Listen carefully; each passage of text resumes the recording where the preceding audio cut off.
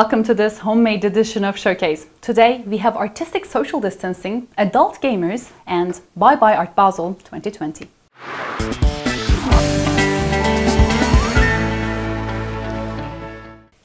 The Rolling Art project in Tel Aviv is helping artists come together while keeping them socially distant.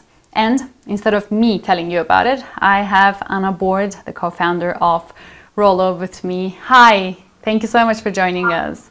So it sounds like a really interesting project. I mean, this chain emailing, and then the online exhibition that follows it. Tell me how the project started. What was your intention behind this?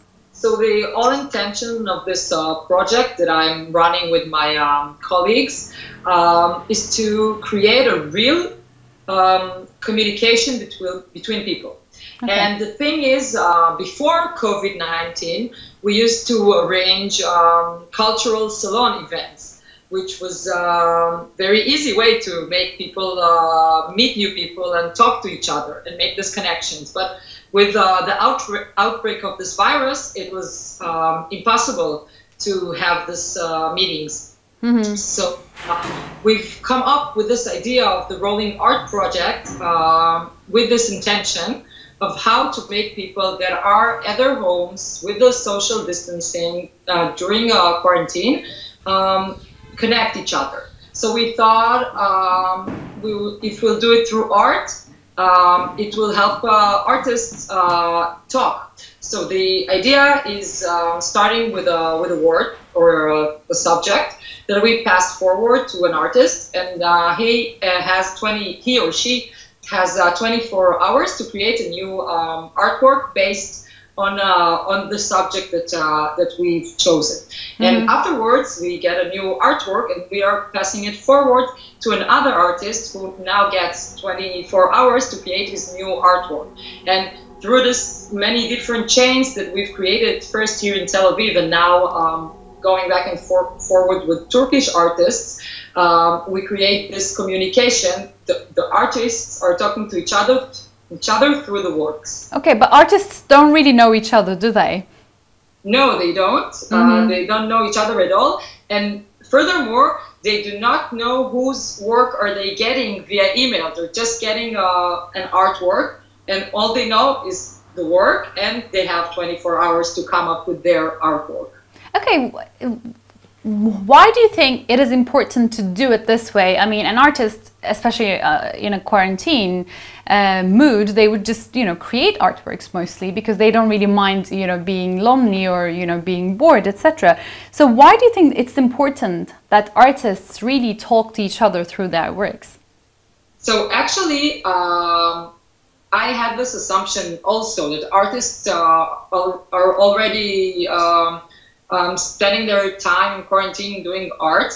But with this project, we've all found out it's not really like this. Because of this global stress, because of this new situation, many artists were lacking of inspiration. They didn't know what to do, where to begin with. And they also didn't have the usual frames they used to work for. There are no museums suddenly, no public spaces to exhibit your work or whatever, no purpose. It's just swimming in the unknown. And this project, and we got this from many, many artists, they've told us that they got inspired with the work that we've sent them. And also the time limit, we were not sure, like maybe 24 hours, it's not enough time to create an artwork. But artists sometimes, if you don't limit them, they can not only take their time, they can also get very insecure. And if they have more and more time to think about it, they sometimes overthink it, and then their art never sees the light of day. So we got this from many artists that during COVID, they didn't have any inspiration, they didn't have any frame, and this project gave them both of these aspects. I mean, I just assumed, I think, in my previous question that the works really speak to each other. But do you see that? Or do you feel like, they're not really related in a very direct sense? And that is maybe the beauty of the project. I don't know. What is your opinion on this? I think we can see it in many, many works, and it even pops out more when the mediums are very different. When someone is writing a song and recording it, and then someone paints a picture related to the song, you can see, maybe you don't see the connection, but especially in this kind of works, it pop out. And I think you can really see it in the project we did with Turkey, with the initiative of Elazar Zinval, the cultural attaché, and with the help of Kim Cohen from Mammoth Project. You can really see how the Israeli and the Turkish artists are almost creating one artwork made of very different pieces, but the connection is so vivid. Mm-hmm. It's quite incredible. Okay, and finally, I mean, you worked with Turkish and Israeli artists. I mean, what's Israeli or what's Turkish about these chains? Or is it just the, I mean, is the geographical component just about artists' backgrounds? I think it has two aspects. I think the first one is that it shows that artists will do art no matter where they're from, and even though they don't speak the same language, they talk through art. And it is quite incredible to see. I really find it very interesting. There is one work, it's called Armless, of an Israeli artist, and it's a shirt. It's a photograph of a blouse. It's black and white, so people don't know that this shirt is the top of an army uniform. Mm-hmm. But black and white takes out this connotation. And the next work of a Turkish artist has this very shiny shirt, which has only cloth on the arms and nothing here. And you can see how it really creates a new thing. Yeah. Through talking to each other, through the topic of the shirts that has a larger connotation. That's lovely. Thank you so much for joining us today on Burd.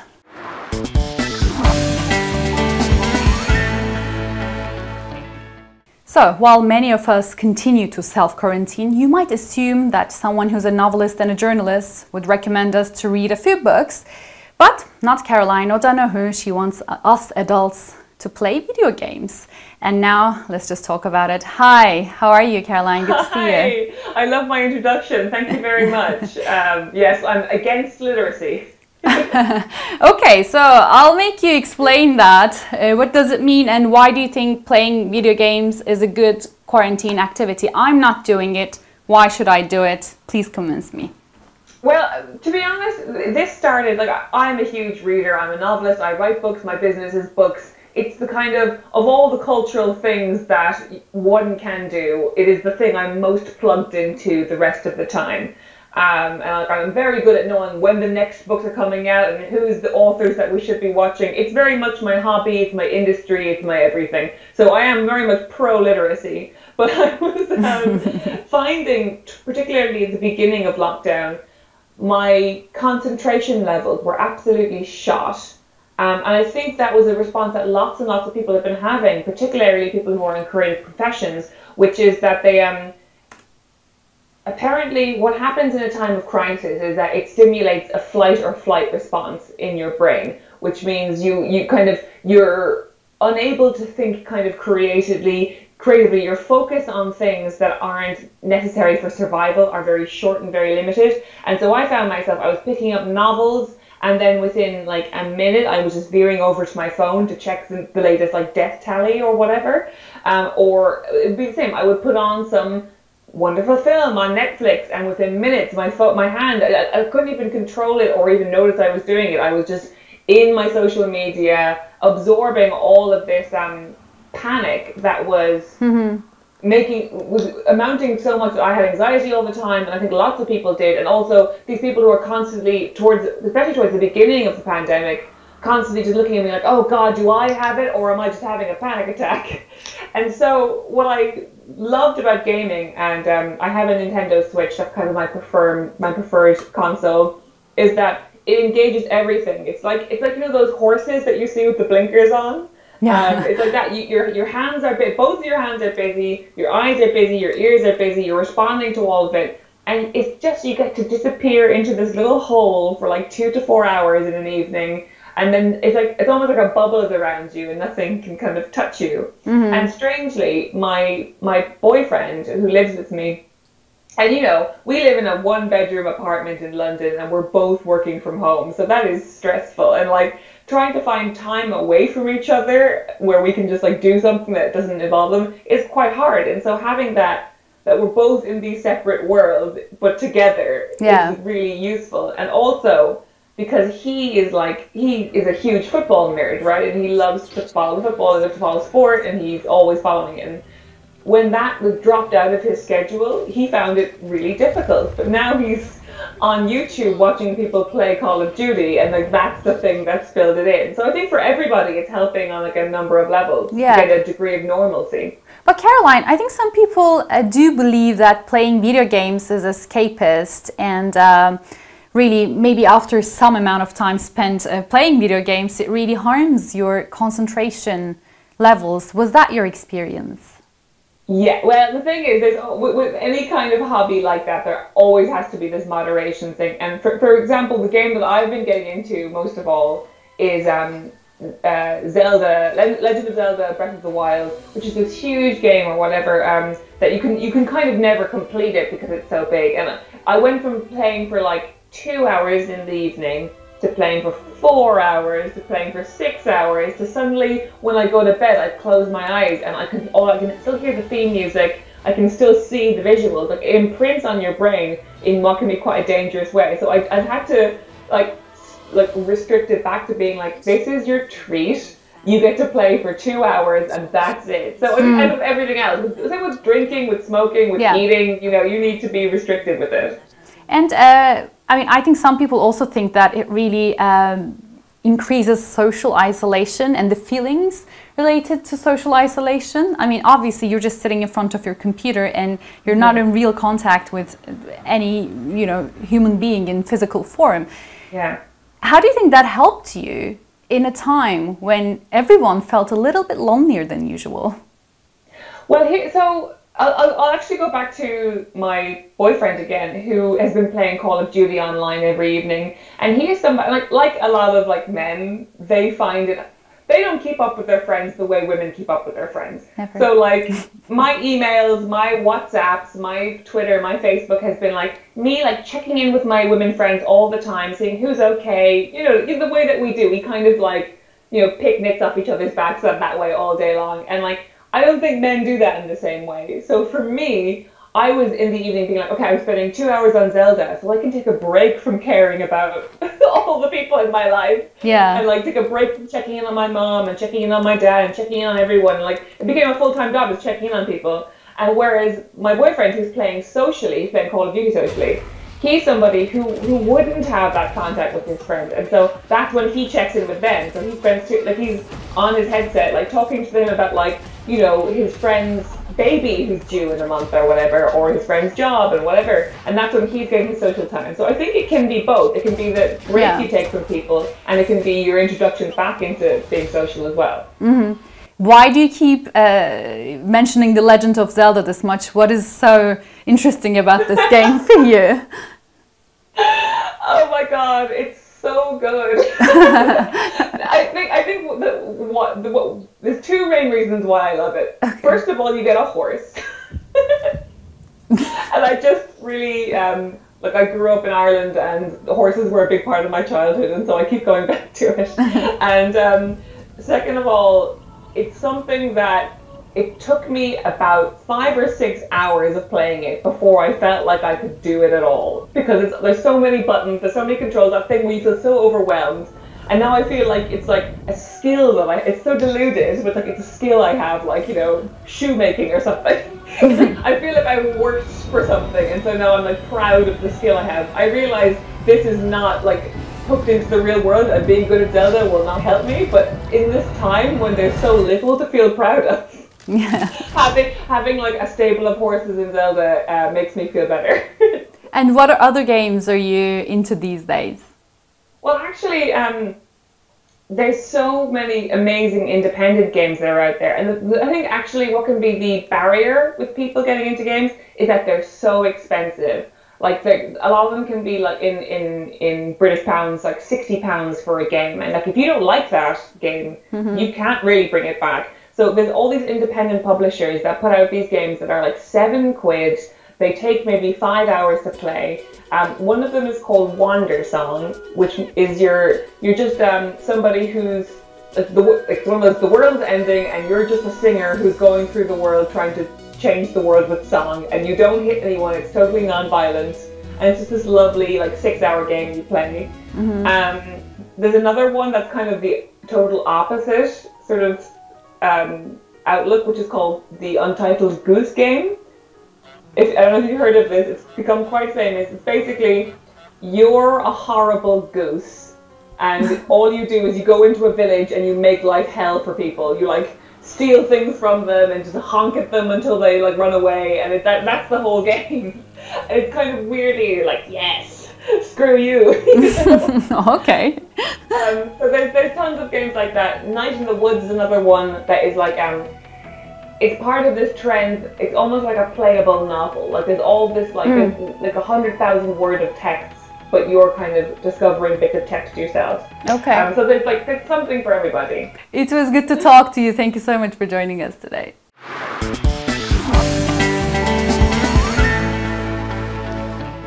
COVID-19 has officially booted the 2020 edition of Art Basel into next year. And to find out how that affects the art world, I have advisor Beatrice Ridley with me. Hi, Beatrice. Hi. So, was that the right decision, you think? I think it was. The art world has so many collectors from so many different countries who are at risk of this virus, and an art fair has, like Art Basel last year, had nearly 100,000 visitors, and so the risk of contagion is huge. And the other thing to note is that some of the biggest art collectors are in the at-risk demographic. A lot of the biggest spenders are men aged 55 to 80, so they are at risk, and so the danger was that no one would come if they had it. Okay, so if the fair happens and no one comes, then it's just a financial loss for everyone who participated in, right? Yes. And it's not a loss because there's also so much of the cost that needs to be borne by the galleries. They have to transport all the works, they have to insure them, they have to pay for the installation. There's a lot of cost involved in also getting a stand at Art Basel. It's very expensive, so it would have been a big financial expense for potentially no return. But the interesting thing is they're actually galleries and the fair itself, they are losing money by cancelling it as well. So which one would be worse for the industry? I mean, it's really a tough time, but then in either scenario, I think a lot of money is lost, right? I totally agree. It's one of the biggest congregations of the art world when Art Basel does happen, and millions are spent. And the fact that no one's coming and no one's spending hurts the pockets of many people in the industry.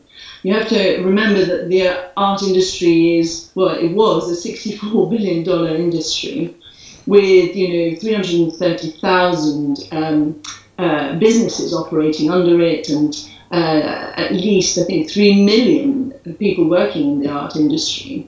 And to have a fair like that cancelled will hurt that industry in many respects. But at the same time, for some galleries, it will be worse than for others. And for others, it will save on their costs. But you have to remember as well that for many galleries, sales at art fairs are pretty much at least a third or half of their overall sales, so it will hit hard. I mean, definitely the situation with smaller galleries is very worrying, but then smaller fairs, and some of them haven't really been cancelled, they are worried about survival at the moment. But my question is, do you think the bigger fairs like Art Basel, do you feel like they are immune to all this economic difficulty that the art world is going through at the moment? No, I don't think so. I mean, you know, Art Basel Hong Kong was also cancelled and put online, and that wasn't the same. So that hurts the art fair organisers as much as it hurts the galleries. The galleries, though, can reinvent themselves and can go back to the old-fashioned way of operating, you know, holding shows in their galleries, in their premises, and more locally.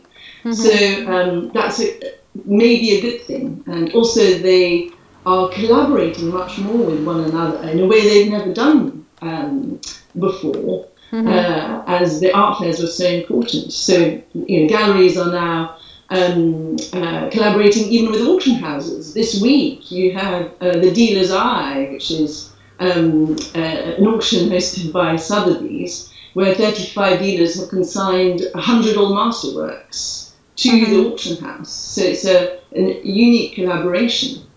Yeah, definitely. And we've seen a lot of unique collaborations during this time span. I think you said that smaller galleries can reinvent themselves. Do you think this can be the case with art fairs too? I think that with art fairs, they're going to have to go local if they do reinvent themselves.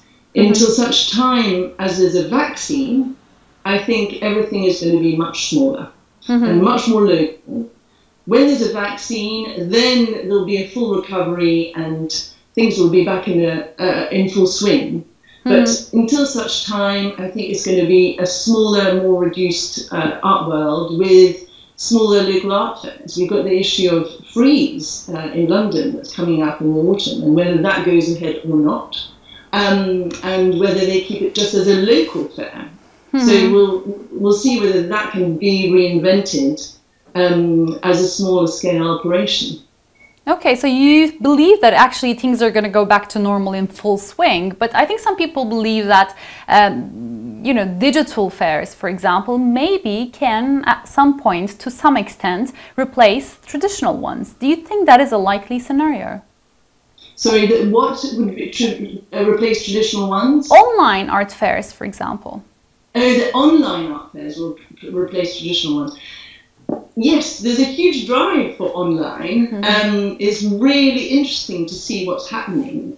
You have to think that the art world really needed to be brought up to the 21st century in terms of digitization. So that's now happening.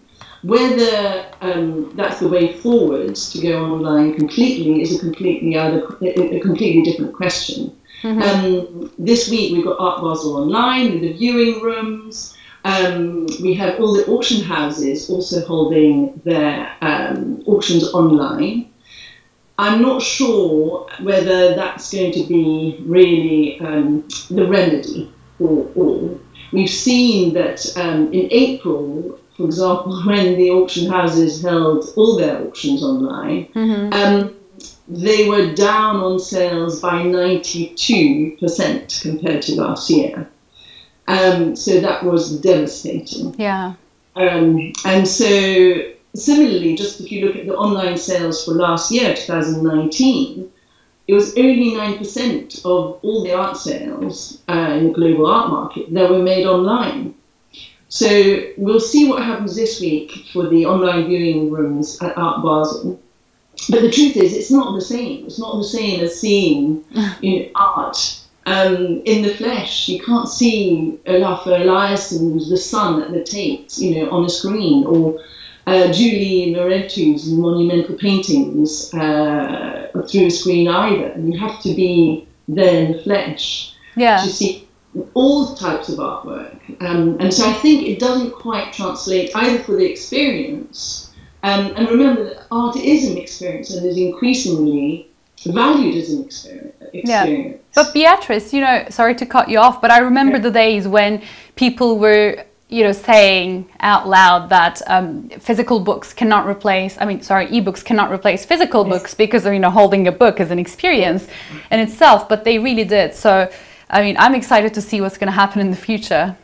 Yes. Yeah. I think that With books, I can see, because really it is 2D with books. I mean, it is the word. I know that there's a comfort of the cover and the physicality of it. But with art, when you have sculptures, take a random example, Louise Nevelson's sculptures, you have to see the intricacy in real time, in real life, to appreciate it. Yeah. And it's also a social aspect to go to an art fair. You go for the art, for the experience, and also for the other viewers and the other people that you might meet there. Okay, yeah, at least we have our silver lining there. Thank you so much, Beatrice Ridley, for joining us today.